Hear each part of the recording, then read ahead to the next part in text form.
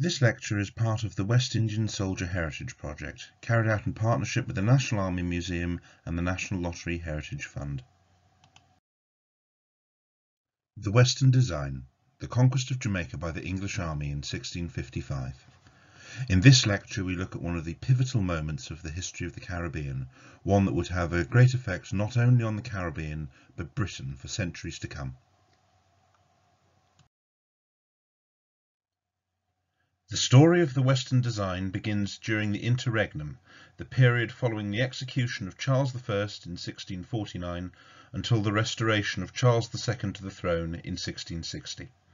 Following the dissolution of the so-called Parliament of the Saints in 1653, Oliver Cromwell ruled as Lord Protector of the Commonwealth, comprising England, Wales, Scotland and Ireland. Having secured the government, Cromwell and his ministers turned their mind to foreign policy in 1654. In the Americas, the vast majority of the New World was still under Spanish control following the voyage of Columbus and the claim that they subsequently made on the entire region. However, other European nations, including England, were also beginning to establish their own colonies in the region in defiance of the Spanish. In the case of the English, by this time, it included Barbados, St. Kitts, Nevis, Anguilla, and others. Cromwell and his government decided that they wished to challenge the power of Spain, at that time the mightiest of European nations thanks to its large empire. To that end, a great expedition was envisaged, one that would send a military force to the New World and seize the Spanish colonies in the Caribbean and on the Central American coast by force. One of the great questions for historians was what is the exact motivation for such an undertaking. Some point to purely economic motives, wishing to seize a piece of the profitable New World for England, or at least to deprive the Spanish of such an advantage. Others argue that the purpose was to protect English trading vessels operating in the region, which were frequently attacked by the Spanish on the grounds that they were violating what the Spanish viewed as their exclusive sphere of influence. Cromwell had previously asked Spain to give up their monopoly on the region and was refused. Others point to a religious motive. Religious fervour was rife in 17th century England, with the matter of Protestantism versus Catholicism playing a role in many momentous events throughout the century, including the English Civil War itself. There was a very strong element of Puritan Protestantism in the governance of Cromwell's protectorate, and to that end, amongst many, there was a strong feeling that an expedition against Catholic Spain was sanctioned by God. An eyewitness account of the expedition in the West India Committee collection speaks of going against idolaters, heretics, and the false church. There was also the matter of the dreaded Spanish Inquisition, which Cromwell had also requested in vain that Spain no longer subject English merchants to. In truth, however, the reasoning behind the expedition is likely to have been a mixture of all these different elements. This expedition was a significant undertaking which required great planning. A sizable army was required for the task, but it was decided that new units would be formed instead of using existing corps. To that end, the regiments of Cromwell's army stationed in England were asked for volunteers. These were, for the most part, not particularly forthcoming, and so regimental commanders took it upon themselves to volunteer men for service. These men tended to be the ones that the commanders wished to get rid of, those men who proved to be undisciplined or lacking in skill. The commanders of the expedition later complained that they had not been allowed to recruit from the regiments stationed in Ireland, who were more experienced and combat ready. When this initial phase of recruitment failed to produce enough men, press gangs were employed in London, where many refugees had fled in light of the political and economic turmoil that had gripped the England for years by this point. However, this also failed to produce the number of men required, and it was decided that further recruitment to make up the number would be carried out when the expedition arrived in the West Indies. The secrecy with which the preparations were made, recruiting the men, securing supplies and ammunition, was thorough. It was this secrecy that gave rise to the nebulous name of the Western Design. The commanders were two of Cromwell's most experienced officers, the Army's General Robert Venables and General at Sea, also known as Admiral, William Penn. The expedition would also be overseen by commissioners appointed by the government, who would take command and organise the new territories that it was intended to conquer. However, it was not made clear who was to be in overall command of the expedition, which later led to tensions which affected the undertaking's outcome. In the end, a force of approximately 2,500 men was established, of whom only 1,000 could be said to be experienced soldiers. This force set sail on a fleet comprising 18 warships and 20 transports from Portsmouth in December 1654, and arrived in Barbados a month later, where it spent the next few months recruiting more men from the island and the other nearby English colonies. Many of these men had been transported by the Commonwealth government to the region as indentured servants, as they had fought for the Royalist cause during the Civil War or against Cromwell in Parliament in the other conflicts that surrounded it. In exchange for their service, they were promised freedom from their indentures. You can see on this map of Barbados from the West India Committee collection men on horseback wearing armour contemporary to the period. The recruitment efforts in the Caribbean resulted in between an extra 3,000 to 4,000 men. This provided the army with 6 regiments in total, with over 1,000 men each, not including the men of the fleet. Although the commanders and commissioners of the expedition had been given some guidance as to which territories they were expected to capture, they were allowed significant discretion in choosing their targets. They decided to first attack Hispaniola, the island which is home to modern-day Haiti and the Dominican Republic, which was at that time the jewel of the Spanish Caribbean. The initial point of the invasion was to be the capital, San Domingo, located on the south coast.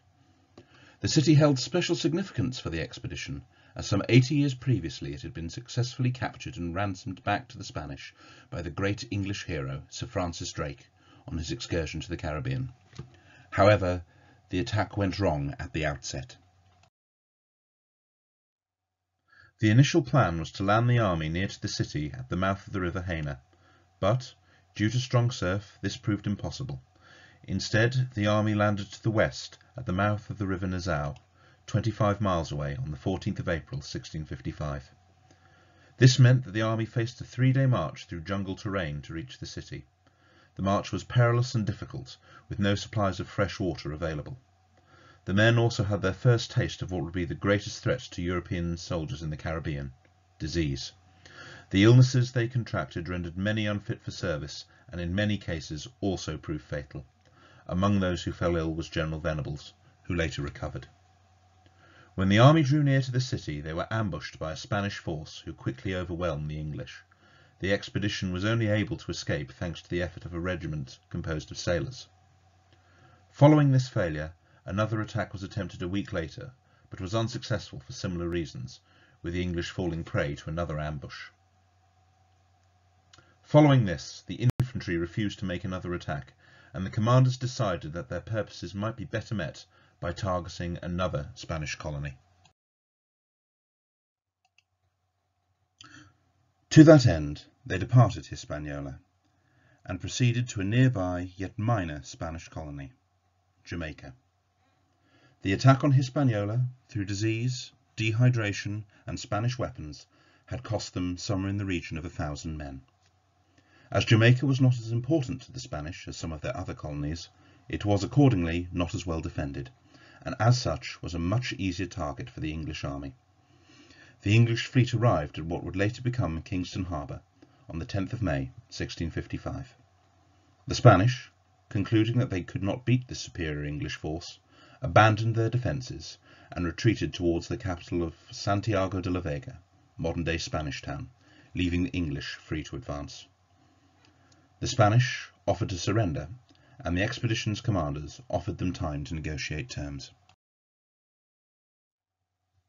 The Spanish made full use of this time, although not for the reasons that the English intended. Using it as a delaying tactic, they were able to get their most valuable possessions to safety, set free their herds of animals so that they could not be easily captured by the English, and finally set free their slaves, leaving them with the instruction to attack the newcomers, which the freedmen did. These freed slaves, joining with other communities of free blacks and the native peoples of the Caribbean, became the Maroon peoples of Jamaica, who would war with the English inhabitants of the island for well over a century. After the Spanish left Jamaica, Both Robert Venables and William Penn declared that their mission was complete, despite having only captured one minor Spanish colony. Both men set sail for England, separately. However, due to their obvious failures, they were not welcomed as heroes, but instead imprisoned in the Tower of London on a charge of deserting their posts and perceived cowardice. Both men were later released. Whilst the commanders returned home in disgrace, the men who had formed the army instead remained on Jamaica and became the first wave of English settlers, although not willingly in many cases. Many soldiers, as was often the case at the time, brought their wives with them. This had the effect of providing future generations of colonists. Life was hard in that early period. Diseases claimed the lives of many, especially dysentery, known to the men as the bloody flux. The slaves that the Spanish set free chose to follow the last command of their former masters and harassed the English in various attacks, which claimed the lives of many soldiers. Supplies of food were short, and the commissioners who had remained with the army followed orders to preserve Jamaica as much as possible for colonization by future waves of English settlers. To that end, soldiers were forbidden from foraging on the plantations that the Spanish had left behind for other sources of food, or from shooting cattle the Spanish had let loose. Before his departure, General Venables had enforced this with a command that men were not to go more than half a mile from their quarters to fetch provisions, on pain of death. A famine soon set in, and many fell prey to malnourishment. The situation was such that it was estimated that of these 7,000 men who had arrived from Hispaniola from both the army and the navy, over 5,000 of these died during the first 10 months on Jamaica. In order to get more supplies of food, 4 vessels were dispatched in June 1655 to the nearby Cayman Islands, which were well known to European sailors as being an excellent place to catch one of the superfoods of the 17th and 18th centuries, the green turtle. The supplies of this meat were taken back to Jamaica, and it seems probable that later expeditions were also made. This mission may also have resulted in the settlement of another English colony, the Cayman Islands. Tradition holds that 2 deserters from the English army in Jamaica, men by the name of Watler and Bodden, eventually made their way to the Cayman Islands and became the first permanent settlers, as other Europeans had only visited to secure supplies of turtle, and the native peoples of the Caribbean are currently believed to have never visited the islands. Today there are many people of the Cayman Islands who still bear the surnames of these 2 men, tracing their descent from the events of the Western Design.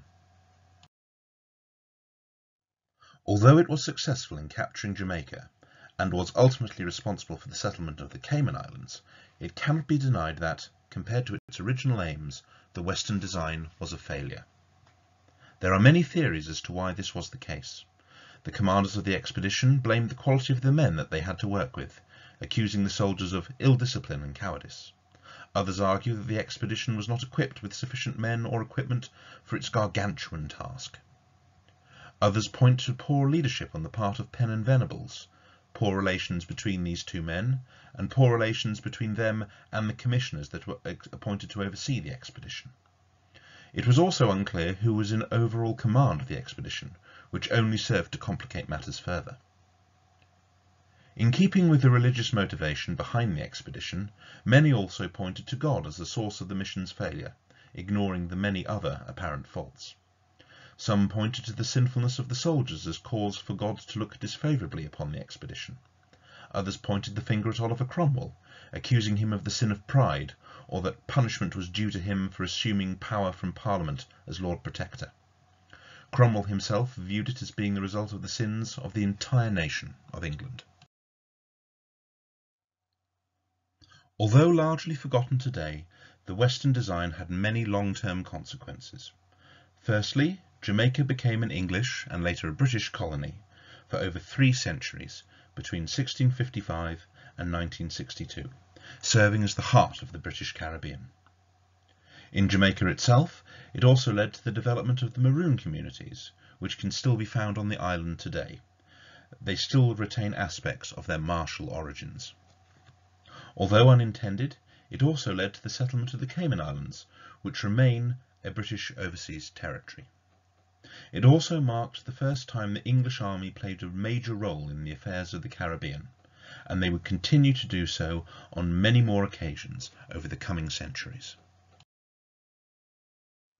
For more information about this topic, as well as the history and heritage of the Caribbean and the work of the West India Committee, please visit us at westindiacommittee.org. Thank you.